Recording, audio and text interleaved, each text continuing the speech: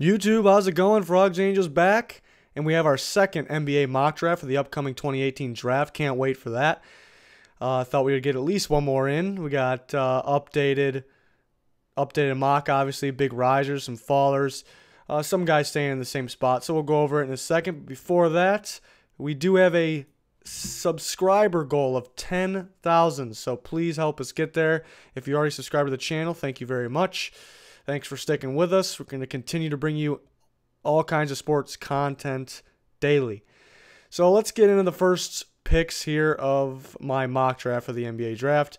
First 10 picks. I still have Deandre Ayton, the center from Arizona, going to the Suns.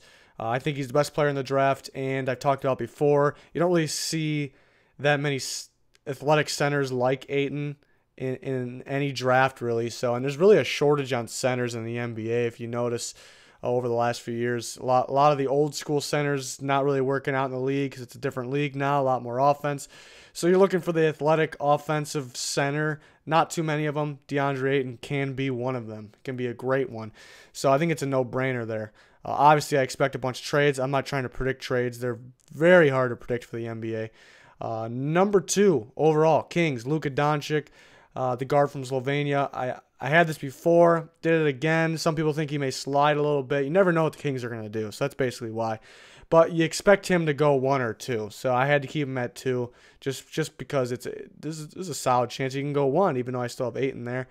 At 3, I went with Bamba, the center from Texas. I'm hearing a lot of teams really like his character. They really like him. And back to the center thing. You don't see that many centers, athletic centers that could work out in today's NBA. I think he can, just like Ayton. Obviously, Ayton's a little better, but so the Hawks could use a center of the future. So they go with Bamba here at 3.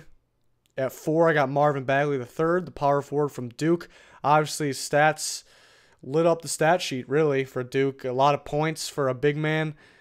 Can he bring that to the next level? We will see, but I think the Grizzlies can't pass on that. Pair him with Gasol and then Conley. Hopefully those two guys stay healthy, and you get a guy like Bagley in there. They can be back to maybe a playoff team. Obviously, they won't be able to contend. That's just how the NBA is, unfortunately. But they could be a solid team if everyone's healthy and get a guy that I think Bagley is a guy that can play right now. So there's some other guys that have a lot more upside than him, but they need to be developed a little more. I think Bagley can play right now. So I think 4 is more of his range. This next guy I talked about before, I like a lot. Jaren Jackson from Michigan State. I have him going to the Mavs. He's just a guy. He's similar to Bagley, but I really like Jaren Jackson. I really like him. I think he plays center, even though he's projected to play power forward. Maybe he needs to get a little size. But has the length, can block shots. He really can do everything. He's really so explosive, so athletic, can block shots, can hit the 3. That center 3 of his is pretty deadly. He has great post moves. There's really nothing.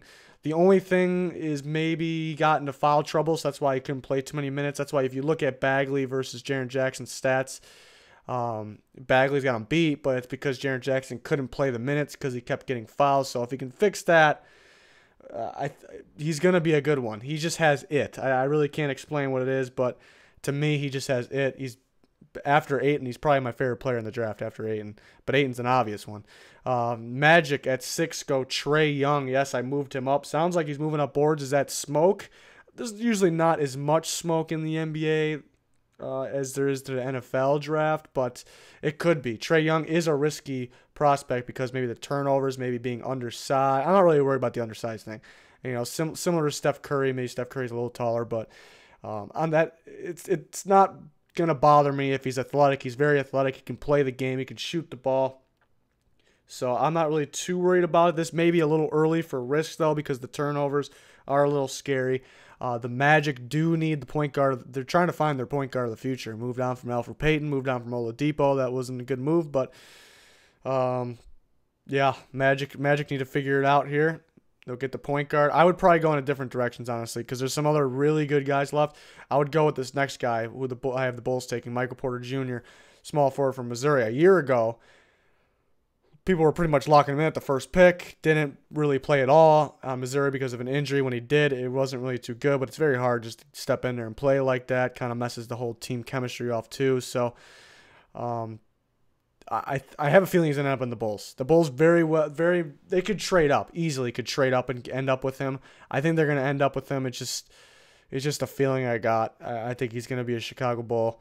I don't know. I really don't know why. I mean, he's having his pro day in Chicago. He's spotted at Bulls games. He's a Bulls fan apparently, but it's really not just that. It's just I got a feeling. They probably will trade up. They do have 2 first-round picks, so they could do it.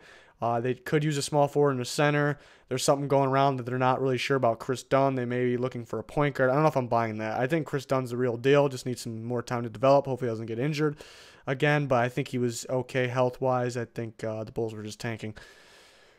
At 8, Cavs, Colin Sexton, point guard, Alabama. I view him on the Cavaliers, so I kept this pick. I think he can really score, obviously. Really exciting player to watch. I would like him with LeBron, but I do think LeBron is leaving. If you watched our NFL free agency videos, those were pretty fun. We will be doing those for the NBA. Each player, we're going to be predicting the landing spots, so stay tuned for that. Obviously, the draft's first before free agency in the NBA. Don't know if I agree with that, but that's how it is. So we'll eventually get there. Should be fun. The Knicks, Wendell Carter, the center from Duke. He could go higher. I had him at the Bulls before. The Bulls are also looking for a center. The Knicks need other positions more. I think it's just too good to pass here. Could be Mikal Bridges from Nova. But I think Carter being another one of those centers that you don't really see a whole lot. I think Ayton and Bamba are a little more athletic, but a little more freakish, I should say. So that's why Carter's down here at 9. They're way up there. But these centers, they're almost, I said this before, they're almost like quarterbacks in the NFL. Even though I wouldn't compare the positions, obviously, I think the point guard is more like the quarterback. But you don't see a lot of good ones, and when you have the chance to get one that has a chance to be good, I think you have to take them. That's just my opinion. So that's what I mean by that. I went over that last mock draft too, so I feel strongly about that. So 3 centers off the board by 9, I think makes sense to me in this draft class. Don't see it a lot. 10, Mikal Bridges. I don't know if he should get by this point. He's very good. I think he's very underrated. People talk about the elite guys. Really, those first 9 guys, maybe 7 or 8 of them, people talk about elite. They talk about nonstop. Every time you hear about the NBA draft, you hear about those guys. Mainly maybe 5 guys you hear about a lot. You don't hear about Mikal Bridges. The guy can play. He really has. He was Nova's best player, in my opinion. Like college level, he can make a different argument. Maybe Brunson, someone of DiVincenzo. But Bridges for the NBA coming from Nova. I think he can play shooting guard. I think he can play small forward. He brings every part of the game. He can rebound for a guard/forward. He can block for a guard/forward. Good wingspan, good size wingspan, freakish athlete. I think he's going to be a good NBA player. I like him a lot, especially at 10. That's a steal. So, and then they could lose Redick too, so he can play the 2 guard. He can shoot the ball pretty well. Obviously not Redick, but he can shoot the ball pretty well, could develop it better.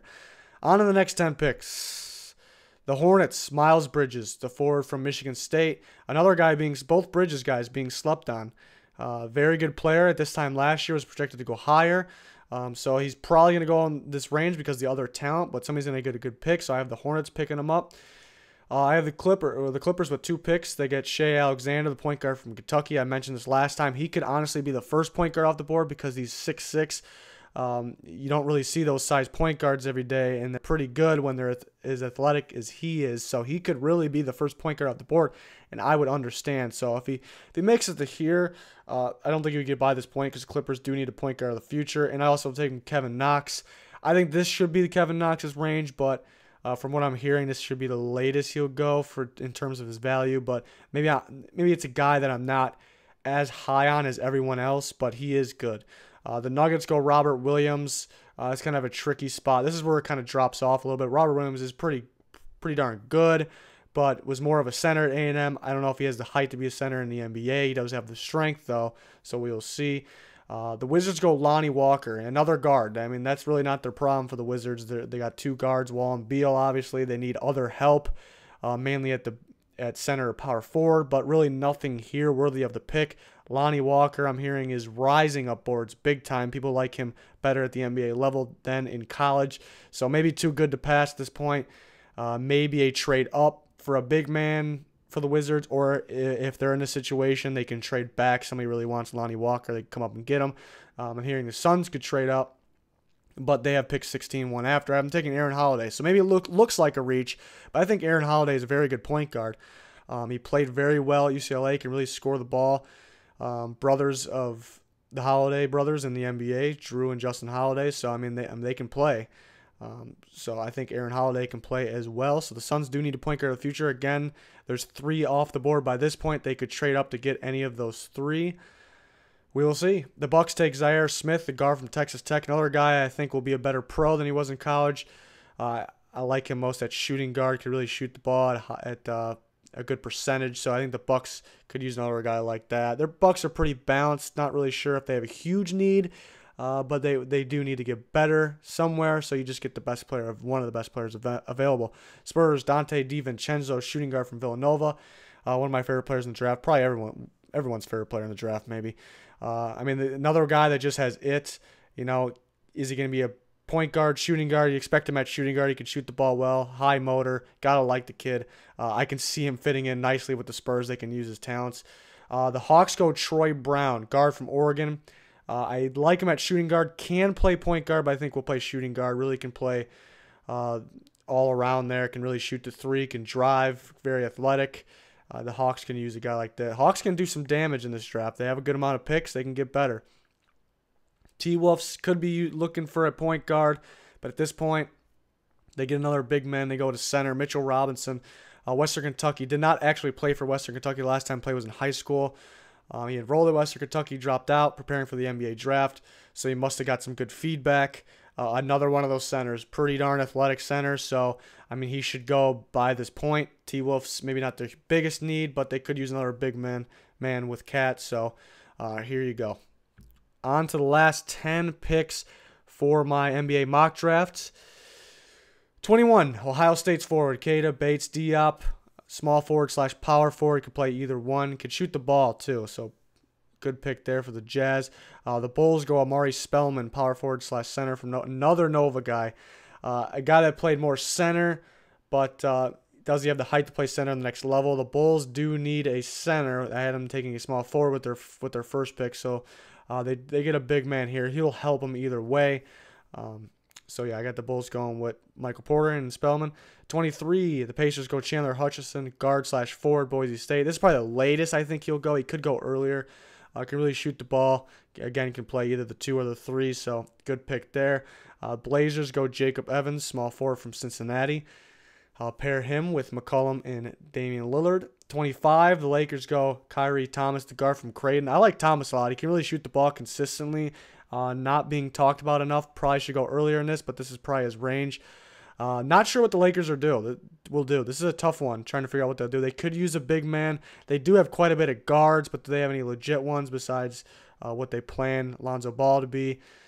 So, I mean, Thomas can really shoot the ball. I think the Lakers will like that. Maybe too good to pass at this point is pretty much what I did here, but they could be looking for a big man. But as you can see, the next picks, all the rest of the picks are pretty much guards. So that's the best of the best at this point of the draft. 26, Jalen Brunson, point guard, Nova. Goes to the Sixers. This is just in case Fultz doesn't work out. I mean, he'll get some action, obviously, too, though. 27, Celtics go Gary Trent Jr., shooting guard from Duke.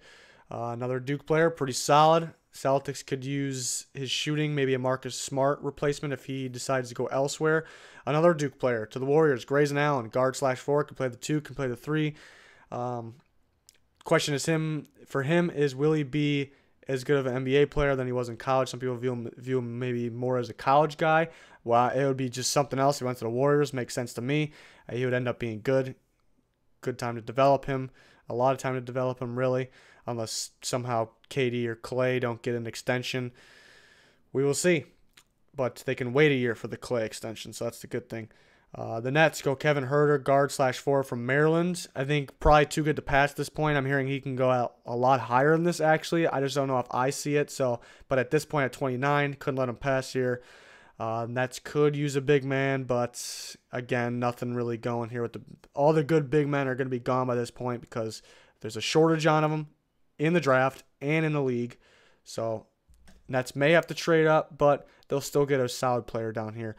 And then the Hawks at 30 go Anthony Simmons, point guard from IMG Academy. That is a high school. Did not go to college. Did not play in college. Took a year off. So apparently you don't have to play in college. You just have to take a year off. Kind of weird.